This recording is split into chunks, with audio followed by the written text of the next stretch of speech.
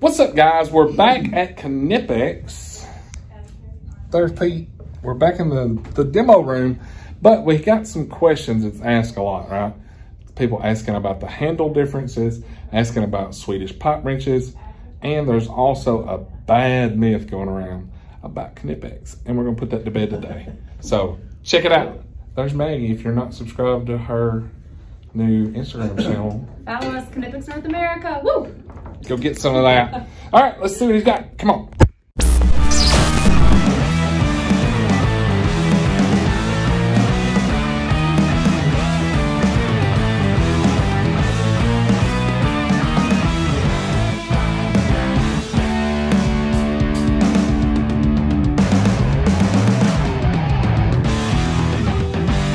Okay, so we're back with Pete, and one of the things we're going to cover first is I had a lot of people talking about some, we're going to call them myths, or we should call them misconceptions, I guess. Misconception is a good word. About Knipex, right? So I've had a lot of guys say, oh, if it's a multi-component handle, it's electrical resistant. Yeah. Like you can cut live wires with it when they're coming. That is definitely not the case, and Pete is going to explain why. All right, so this is basically the couple of different handle types that Knipex offers.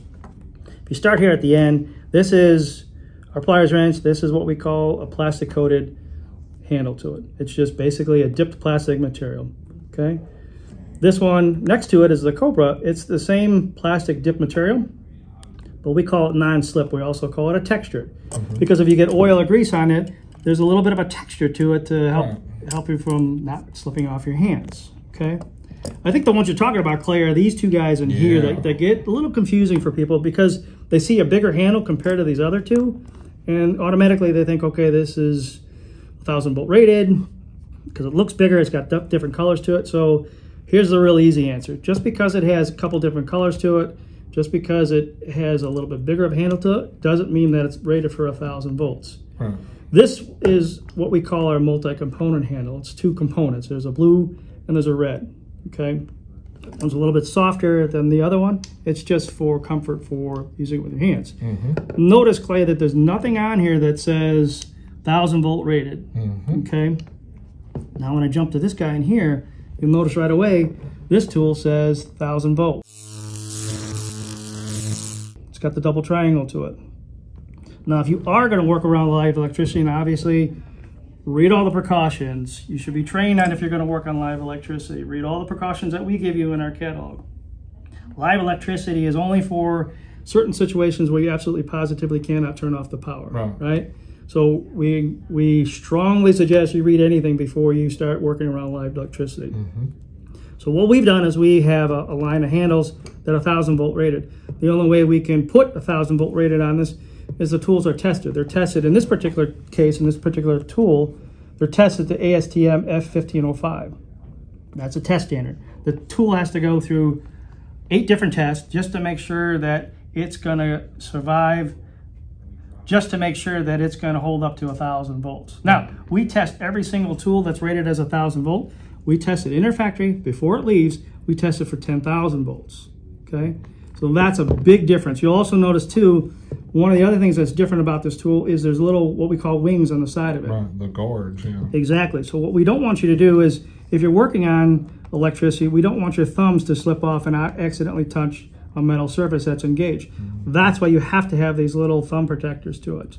That would be a shocking experience. That would be a shocking experience. We're trying to avoid that. That's right. So hopefully that answers the question, the difference between the handles. We're trying to educate everybody to say just because it looks like it's a bigger handle doesn't mean that it's rated for 1,000 volt. You have to look for a tool that says 1,000 volt rated on the handle. So if you bought a pair of red and blue ones, that does not mean that you can go out there and cut live wires. No. So that's just a safety thing. Like we're not fussing, but that's kind of like the misconception that's out there. So it's kind of like the difference in your screwdrivers. I know you got one of your insulated screwdrivers behind you. Yeah. Like for you guys that kind of know, that's what it looks like. So it's no different than using this screwdriver in an electrical panel, which would be safe, and then that's the equivalent of here, and then you're using your regular screwdriver and hoping you don't get shot. So, like, if you're dumb enough to do it, like, that's on you at that point. That's not what it's designed for. So that's the difference between the handles that we offer. So one of the other questions that we've had is talking about the Swedish pipe wrench. Okay. There's no secret. This is my favorite version of the Swedish pipe wrench that you got, okay? So when I was showing these, I also have this same one in my toolbox. Okay. People say, that looks cool, but it looks like it would hurt your hand when you're trying to squeeze on it. So everybody thinks you have to pinch down on that Swedish pipe wrench. So can you give everybody the proper demo? So first off, these are both Swedish pipe wrenches that you were pointing out. Okay, there's a couple little differences between it. We have a couple different jaw styles. This is called an S style because if you look at it, it looks like the shape of a letter S. The beauty of that one is it really gives you 3 points of contact when you're grabbing onto a pipe, which is the more contact you have on a surface, the more control over it you have it, the more you're going to be able to loosen something or tighten something up. So there's just different styles ahead. There's one that's got a 90 degree to it. There's one that's got a 45 degree to it. But they all have these teeth that are opposing. So the top teeth go one way, the bottom teeth go the other way. Very similar to our Cobra pliers. The difference between the two of them is this factor in here. So this one is real easy to use. Again, push the button and I adjust it, okay?